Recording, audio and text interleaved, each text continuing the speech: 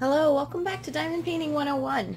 So today we're going to talk about storing your drills while you're working on a painting, how to store and organize them. So, there's plenty of ways to store them before you start on a painting and store them after when you're not using them, or store your leftovers. But when you're working on a painting, you want to be able to access them relatively easily because you're going to be switching back and forth between colors likely, although there are some people who do one color at a time.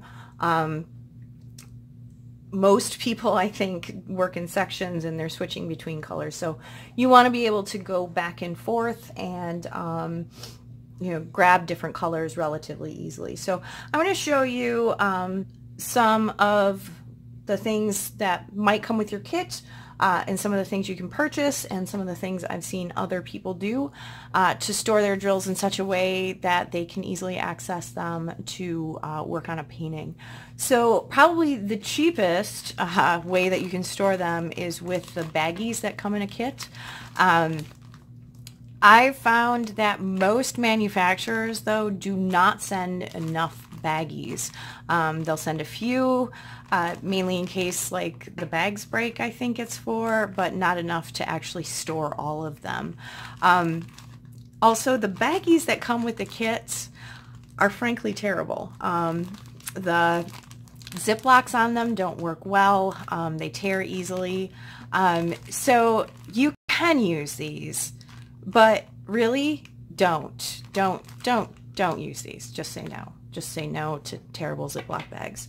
If you want to use baggies, because they are a really inexpensive option, instead run to your local Michaels or Walmart or Amazon and actually buy good craft bags. Michaels has these in 3 different sizes for $3 a package tops, and they hold each bag holds anywhere between 100 to 300 baggies depending on the size of the baggies. So for the larger size baggies, I think you only get 100. These, I want to say it was 200 or 300 in the bag, and then there's a middle size as well. The Ziploc on them is a lot sturdier, it's a lot easier to manipulate, and it's a lot harder to tear the edge seams on these baggies. So if you're going to go the route of the baggies, don't use the ones with the red that the manufacturer sends. Actually go grab some good baggies. Scrounge in your couch for change if you need to, but yeah, buy good baggies. So that is a way. Not the best way by any means. I know some people do it and they think it's fine and great, but I had a really hard time indexing through all these baggies, so I did it for about a hot second before I decided that it wasn't going to work for me. So no baggies. Now there are some people who, because we spend a lot of money on these kits, and so our accessories at times need to be inexpensive. So I've heard people run into Walmart, or GFS has them as well, and purchasing condiment cups. These are just plastic little cups that have a snap-on lid. They're typically disposable. If you go to a takeout restaurant and have something that has a dipping sauce, the dipping sauce would come in one of those condiment cups. So really inexpensive and disposable. Those you can write on the lid with a marker and it doesn't matter because they're cheap. So I know Walmart carries them, Gordon Food Service carries them. I had some. I don't know what happened to them. I was going to show you them, sorry, but you'll just have to take my word for it. It works. The problem with them is they take a lot of room though, because they're big and our drills are small. Typically you don't need that big of a thing. So you have to have enough room to store the drills if you are working on a canvas that has a lot of colors. And typically, most of our canvases have between 30 to 45 colors, so that can take up a lot of room, even the smallest cups that they have. So keep that in mind when you're thinking of that. Another easy, cheap way are these little things. Michaels carries these. I think I found these at Five Below. They came in like a package of 10. for maybe $2 or $3, and in 2 or 3 different sizes as well. So these can be convenient, especially if you have like a lot of a certain color. So I think the other size that comes with it is a little larger. So that's good for storing beads that you have different quantities of. These just have a snap-on lid, but as you see, I'm working here, it can be difficult to get off. So this can be a problem if this is full of drills and you can't get this cap off. Chances are when it goes, you're gonna do this and they're gonna go flying. So this can be a great option, an inexpensive option. Use with caution, because picking up drills off your floor, especially if you have pets, not a fun activity. I can't recommend it. So, but that is something that you can do. Many people use them and enjoy them. So then this is something that we see a lot, especially when we're shopping for diamond paintings, because these are advertised as being used specifically for diamond paintings. It comes in a box and it has all these little containers inside of it. You open it up and this is what you get on the inside. And all of these containers are attached, but they have individual lids. So you can stack this all together right on the tops, the DMC number, the symbol, those kinds of things. These work really, really good, except for a couple things. As you use them over time, and you'll see this one is a new set. I've actually never used this. It came in a kit that I bought that had some larger trays, and I was purchasing it for the larger trays, not this. But sometimes these don't close all as well as they should. And the more you use them, the more they loosen up, these lids. And what happens is, because they're all connected, you pull one out to get the color that you're going to use, you drop it. If the lids have come loose and they pop open, they're all going to pop open. So now not only do you have one color spilled, you have 4 colors potentially spilled and mixed together. So that can kind of make you want to curl up in a ball and cry. So while these are good, use with caution.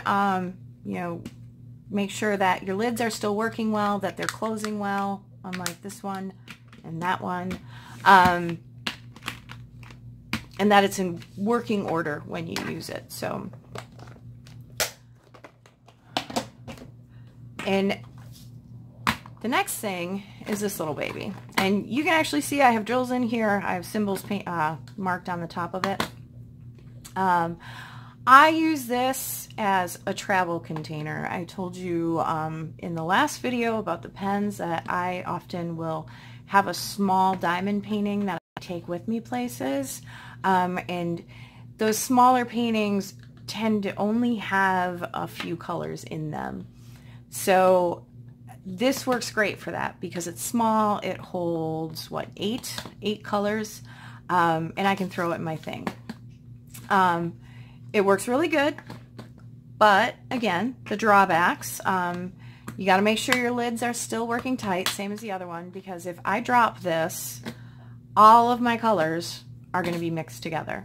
The other drawback of this setup is that these little channels, sometimes if I'm pouring in and if I pour out into my tray, I'm done using them, so I go to pour it back in. If I'm not really careful, sometimes the drills get stuck in these little channels and they're bare to get back out, especially if it goes up under there. So not the greatest, but I use it. It works really good for what I use it for. If you have a painting that's got a lot of colors, probably not the one that you're going to want to use. And then this, and you can see it's still in the package. I got a whole bunch of these at Michaels on sale. So I haven't opened this one, so we will open it together. So I think these run, I can't remember what the full price was, but I want to say $8 to $10 maybe, maybe less. I got them at Michael's. I call them Tic Tac storage containers because they look like Tic Tac boxes to me. So when you pop them open, up here they've got a little opening like a Tic Tac box. These work really well. Again, you do have to make sure that that opening isn't loosening up over time. The advantage is they're not all connected together. So you're only pulling the one that you need to use out of the container. So if I drop this one, I'm only dropping this one. I don't have to then undo a billion sort a billion different colors of drills. Unless, of course, you dump the whole box of them onto the floor and they all pop open. These pouring back into this little hole is not easy to do. You definitely need one of these, and you need to be very careful. The ones with the bigger spouts, the trays with the bigger spouts, aren't going to work as well. You can pop that off to make it a little bit easier, but it's still kind of a narrow container. Another drawback is they're not big. So while it's going to hold smaller packs of drills, if you have 20,000 310s, you're going to take up the whole case with black drills. So, but you get a lot of them in a container. This is 24 of these little Tic Tac containers in a set. They're relatively inexpensive. They hold well. They travel well. So this is a really good option. Now, last but my favorite. This is my go-to. This is the one I use all of the time. This is a container. I also got this at Michael's in the same sale that I got the Tic Tac containers. It came with a lot more in here than what you see. It comes with, I think it's 82 different containers. There's 3 sizes. There's 2 of these big ones, a whole bunch of these medium-sized ones, and then also a whole bunch of these teeny tiny ones. The teeny tiny ones hold, I believe, 8 packages of drills of the 200 packs. The medium sized ones hold 12 and the large ones hold 62. That's if I'm remembering correctly. At one point I counted how many each of them hold, so I would know. As you can see here, as I'm picking some hang tack out of the handle. The handle can also be used for storage for certain things, like I keep my little cleaner for pens that I showed you in there. Some of the smaller drill pens will fit in there. This one's a little bit longer one. But you can actually use this to stash some things in. You can set this up, so depending on how many colors you have in a project, you can set this up differently because it does come with so many extras. I'll keep some empties in here just to keep things from sliding around.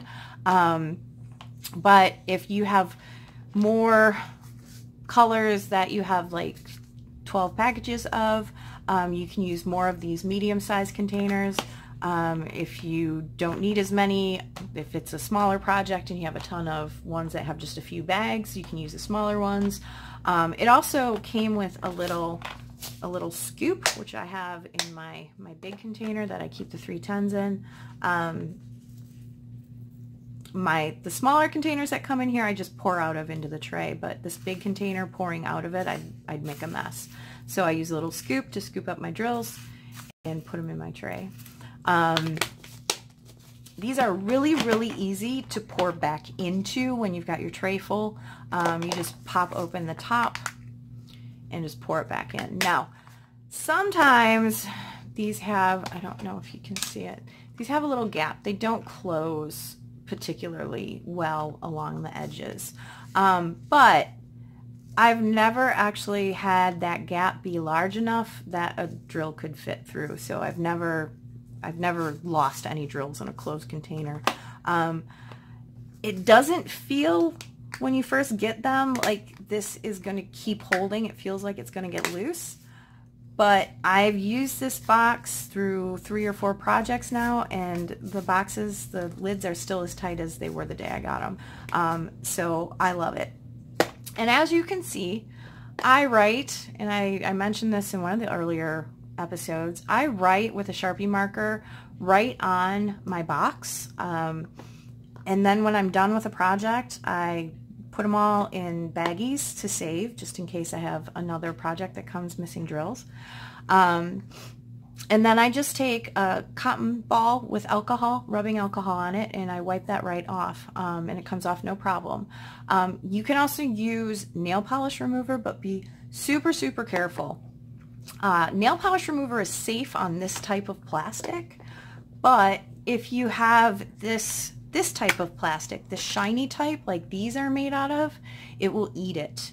So if you're not sure, test a small spot that you don't care about to make sure that the nail polish remover won't eat your plastic. But it is safe on these, the kind of cloudier types of plastic.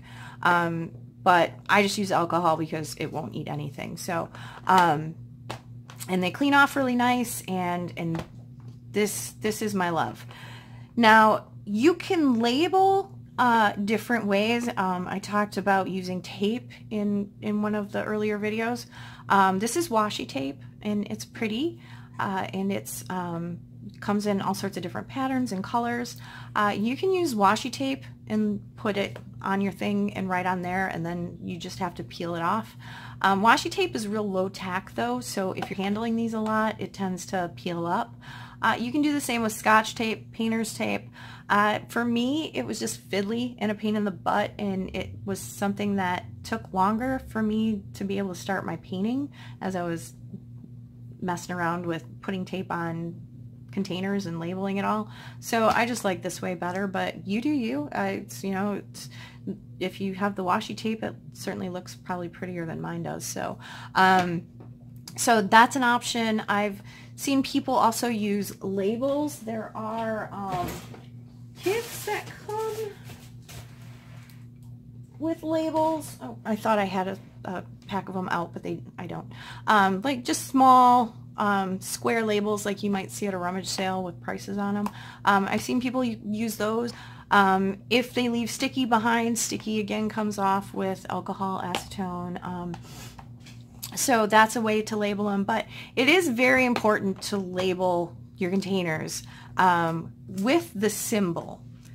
Whether or not you want to label them with the DNC number, that's up to you, but you need to have that symbol on your containers. Otherwise, you are going to spend a whole lot of time figuring out what container goes to what symbol. So you can buy label makers that'll print out these symbols. I use my negligible artistic talent to just try and recreate them. And some of these symbols get crazy. Like this one is a music note. This one is a double-ended arrow. But who cares if you can't recreate them perfectly? Nobody's judging this but you. So draw it so that you know what it is, and put it on your thing. I don't think it's possible to find a label maker that it prints out every single one of these symbols that I've seen on some of these canvases. There are some of them that get downright dirty. So good luck finding that in a label maker. So yeah, just, you know, go ahead, draw them on.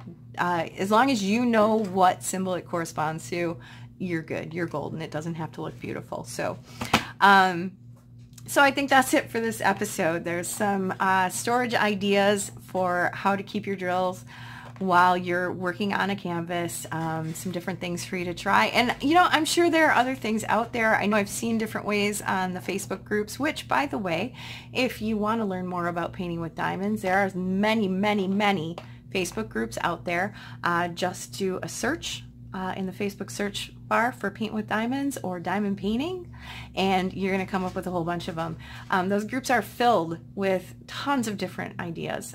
So, you know, if you're really struggling to figure out a way to store your drills before, after, during, or make a diamond painting pen for yourself or something like that, go find a group, find your tribe, and those lovely ladies will help you. So, but yeah, so I know that there are different ways out there. So, you know, look around, go shop the dollar stores, look around the internet, walk through Michael's bead storage section, and I'm sure you'll find something that works perfectly for you. So if you have any questions about anything that I've shown you, please feel free to ask in the comment section, and I will do my best to answer it. And until next time, happy diamond painting.